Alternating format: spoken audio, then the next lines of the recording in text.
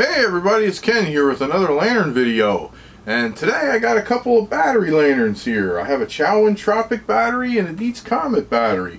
And the reason for this video is not too long ago a subscriber of mine, Paul JS75, actually sent me a comment. He was watching one of my previous videos that I did on these, and he said, hey, you know, a good idea would be to replace the bulbs with an LED bulb. You know, they have them in warm white, you know, to simulate the you know, the flame of a lantern and all. And I was actually thinking about that for quite some time, and it kind of stirred my, you know, gears in action there. And I said, you know, that'd probably be a good idea. So I looked into it, and I was actually able to find some bulbs online. Yeah, they're E10 base. That's what these are. These are E10.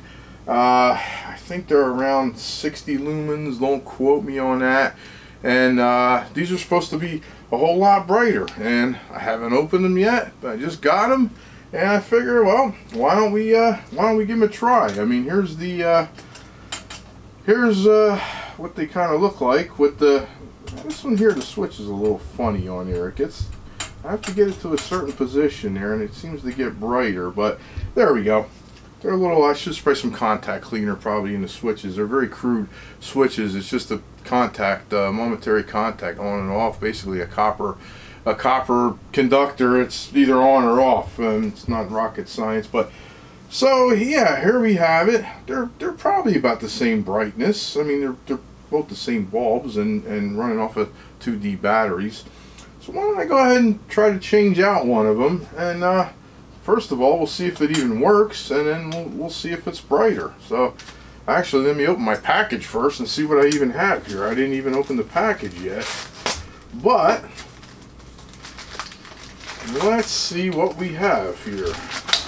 Whoa, okay, I don't want to break my lanterns there. It's a double package. Okay, alright, here we go. LED lights. Okay, they're in, okay, 3 volts. So I don't know if we can open this or if we got to cut this open. Yeah, boy, that's still pretty good. All right, there's supposed to be 5 in there. They were about $10 for 5, so that puts it about $2 a bulb. And they got them really packaged well. Okay, and here they are. They're in a little Ziploc. 1, 2, 3, 4, 5. There's 5. Okay, so why don't we grab one out, and then why don't we go ahead and just put it in the Comet. Let's see. Now these are a little, I guess the best way to do this, you kind of have to, there's no connection on these. These are kind of, they're kind of faked out because they're just battery lanterns. They're not burners in there. So let's unscrew that, put the original bulb there. Let's see if it fits. It's supposed to fit. It's supposed to be neat. Now these are supposed to work off of both polarity too. Even though they're LED, they did claim in the advertisement that they're reverse polarity protected. I don't know how that is, but supposed to be. But since it works that way with the original bulb, I'm hoping that. Alright, let's see what we got here. Wow! Look at that! It was supposed to be a warm white. I don't know if I would call that warm white, but suppose they had them in they offered it in 3000 Kelvin and 6000 Kelvin, and I did choose the 3000. It's supposed to be warm white, although I don't know, it doesn't say that on the package, but maybe I got the 6000, I don't know. But be that as it may,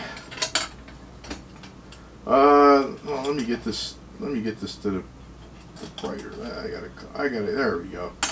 Yeah, wow, I would say that's quite a bit of difference there. Now I don't know about the quality of the light. I mean, maybe still might be a better quality with the original bulb, but it'd be interesting to see how long you could run, how long this could run on 2D batteries. I bet you this thing might run for 3 days, 2-3 days. I don't know, but yeah, interesting. be that as it may. I guess it'll come in handy if for power failure. Anyway, that's for sure. I mean, I'll be able to use that to get around my house in a power failure, and will probably last quite a long time. So, yeah, pretty good. Not bad. I mean, that was a pretty cool little experiment, and I'm glad we did it.